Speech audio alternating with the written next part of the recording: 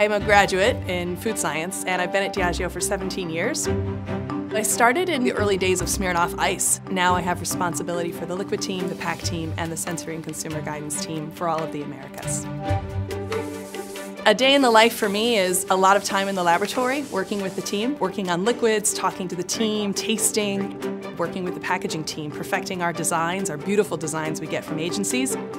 I love just being part of the creative process every day. Success and failure is part of being an innovator. If you don't fail, you're not innovating.